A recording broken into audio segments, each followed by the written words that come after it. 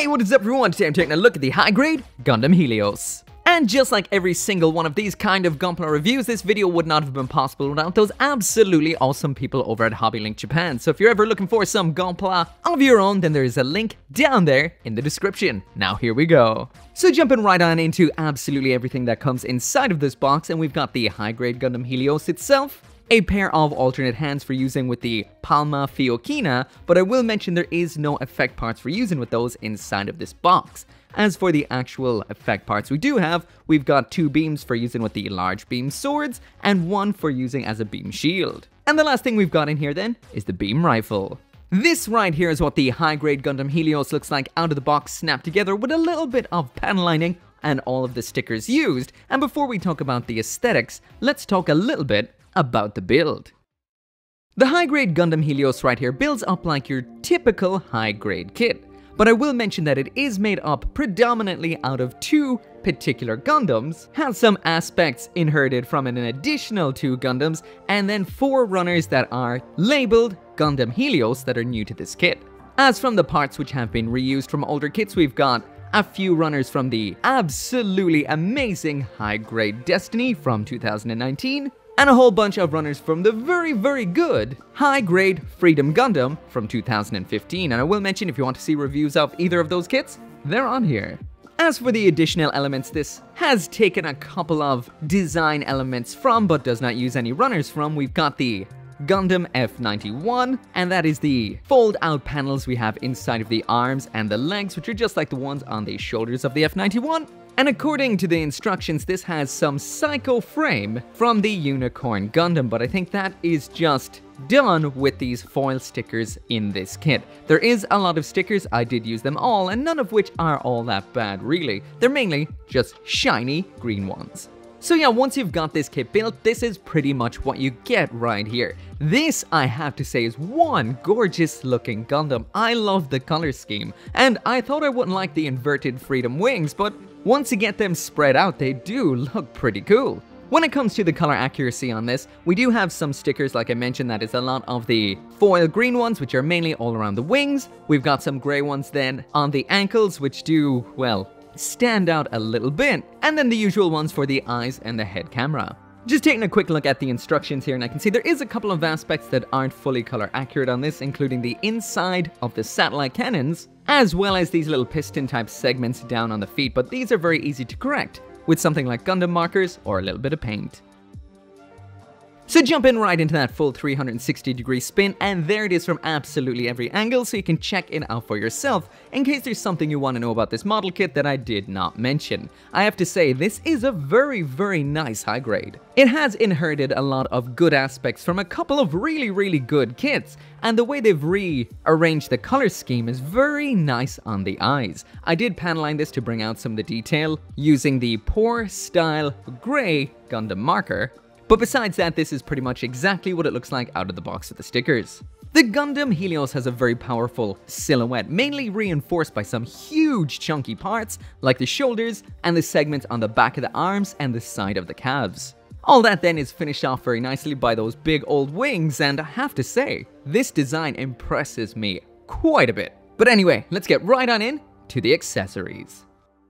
So jumping back now to the full array of accessories that this kit comes with, now let's check them all out one by one. So I will mention at this point, the stand does not come with Gundam Helios. I'm just using that because this kit is quite back heavy. It doesn't mean that you can't actually stand it up without a stand, it just means that it's kind of difficult to do the review with him constantly wanting to tip backwards. Also, I like the dynamicness of having everything orientated out to the back like that, instead of trying to bring it all forward just to maintain some balance. So stand not included, but recommended. So first off, taking a look at the hands, and these are the hands I've had attached for the majority of the review. These are just a standard set of holding hands. As far as I know, these are from the Destiny Gundam. Actually, I can check that. Yes, these are in fact from the Destiny Gundam, and I'll mention there's a lot of leftover parts. We've got a whole bunch off this runner from Destiny, some feet and waist parts in white, but they're from Freedom. We've got 2 of these B1 runners, which came from Freedom as well, so we've got a whole load of armor off the legs, the shoulders. We've even got a full beam saber handle on this. Some of the arms. This is also from Freedom, some of the backpack. Looks like some of the knees, some of the shield. And also some of the chest which I cut out by accident while building this. So if you like scratch building and having some extra parts for playing around with, then you most certainly can do that. And as far as I can see, you can actually build some extra armor you can actually play around with on the Helios here. But I digress. We've got a pair of fist-like holding hands with the standard holding hold. So this can hold Destiny's weapons because these are Destiny's hands with a different back. And we also have the widespread dynamic hands from the Destiny Gundam, which have the hold for the Palma Fiocina in the palm. But we do not get the effect parts that we did get with the high-grade Destiny, the new high-grade Destiny, that is. These, of course, used with the satellite cannons up top and the giant wing weapons of the Freedom.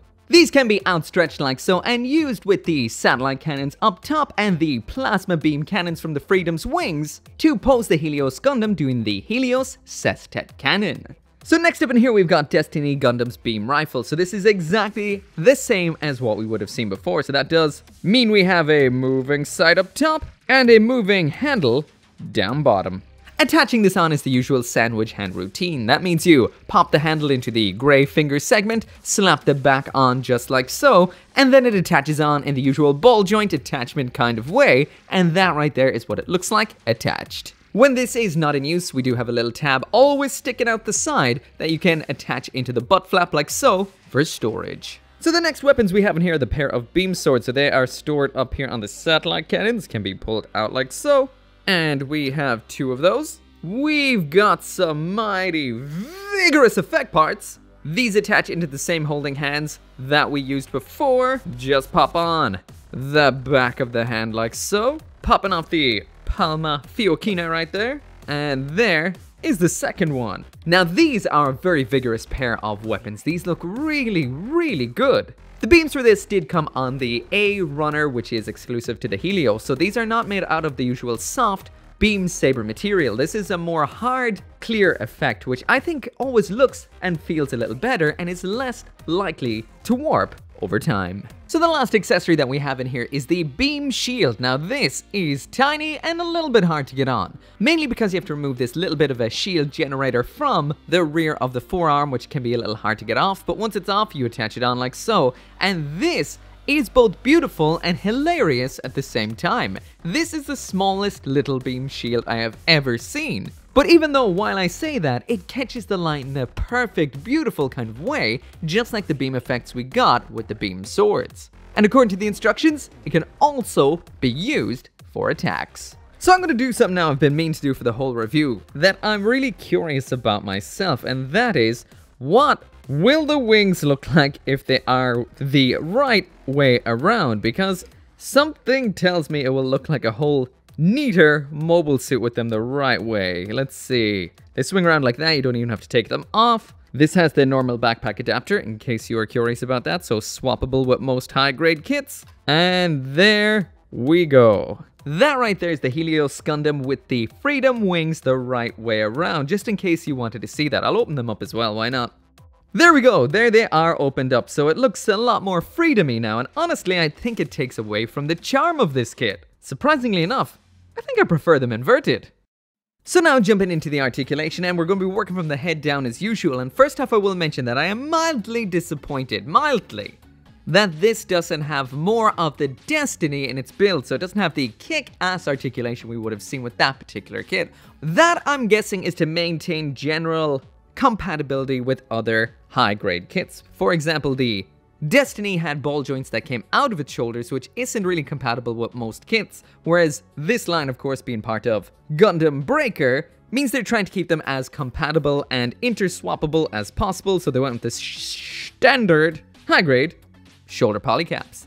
The neck on the Helios here is the standard giggity goo polycap. That's a ball joint up top and a ball joint down bottom, which will give you pretty much everything you could ask for. Like I mentioned, standard shoulder polycaps, these are aligned to move forward and back, which is like this right here. So that does mean we have the ball joint shoulder roll. There is the arm all the way up, maybe a little more. There are 2 points of rotation on this arm for your posing pleasure, but the bottom one likes to pop off sometimes, get loose real easy, so support that while you do your twisting. There is the bend at the elbow, very nice. Inside the blue section on the rear of the forearm, we've got 2 of those green little fin panel segments that can both flip out just like so, and the wrist is a standard ball joint. So I've found the weakest aspect of this kit to be the waist. I find if I ever just move it around a little bit, it just eventually ends up popping or flopping at that particular ball joint. So this is the old school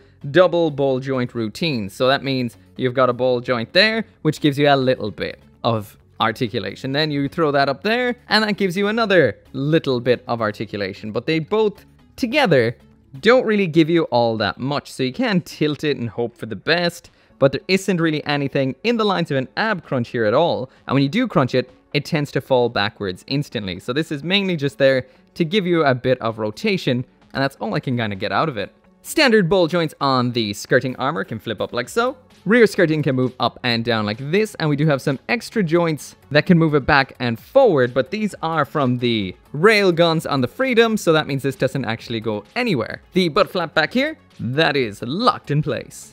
There is no moving mechanism inside of the hips, which is also a little bit of a letdown, especially because it seemed like when it was being built, there should be one, like this should drop down, but it doesn't seem to. As for the kicks anyway, there's the kick all the way to the front, so about parallel to the ground. Out to the back is quite limited, and can we get those splits? Yes, we most certainly can.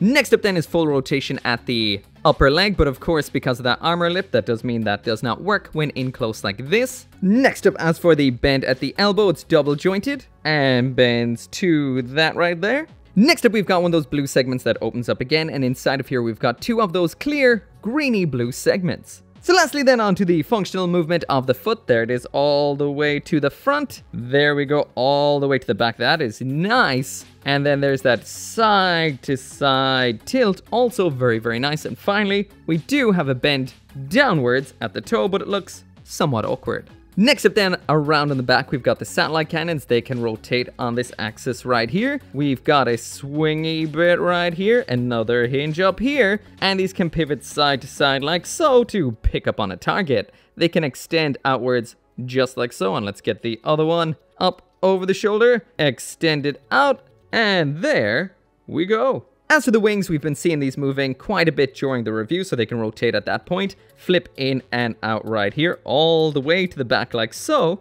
These wings move in panels, so we've got these two attached together right here. These two back here are attached together.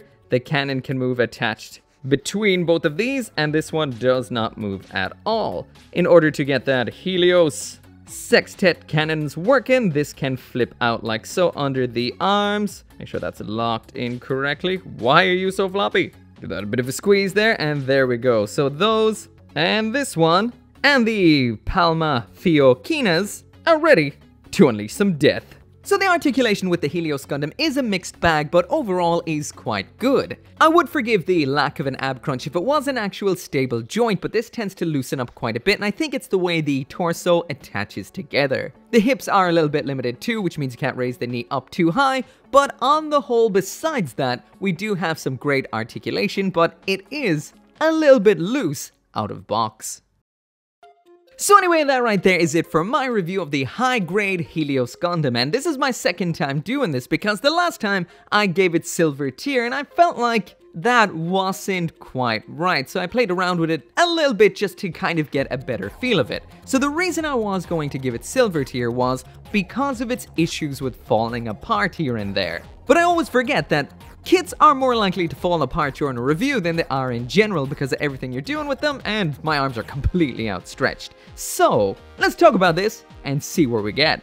Aesthetically, this is an absolutely gorgeous kit. It does have some stickers, but they're just for the shiny green segments. Even if you left them off, you probably wouldn't even notice. They're mainly on the wings. When it comes to the actual design, this does look phenomenal and is absolutely eye-catching with clear parts, nice panel lines, and some of the coolest aspects from two of the coolest mobile suits around, the Destiny and the Freedom. When it comes to the accessories in here, we've got anything you would ever want: a beam rifle, a beam shield, and two of the coolest beam swords around. These are really nice with great vigorous effects. A little bit of a letdown is the fact that we've got the Palma Fioquina hands in here, but no effect parts for using with them that we did get with the Destiny.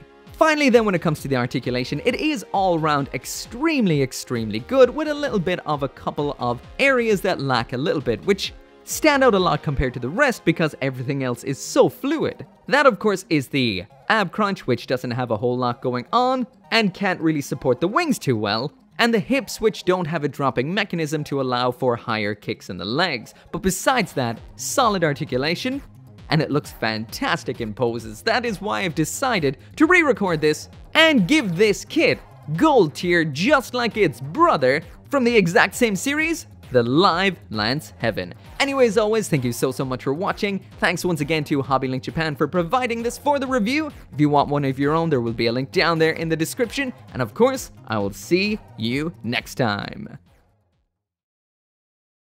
As always, all my thanks to each and every one of you guys for making this channel possible, including those who support me over on the channel memberships and on Patreon, including Craig Jerry, Caleb Engelhart, Sean T. Van Fon, Global Frequency Studios, Lawrence C. Hack, Joseph Kukluk, Mr. Winter, and Forsetti.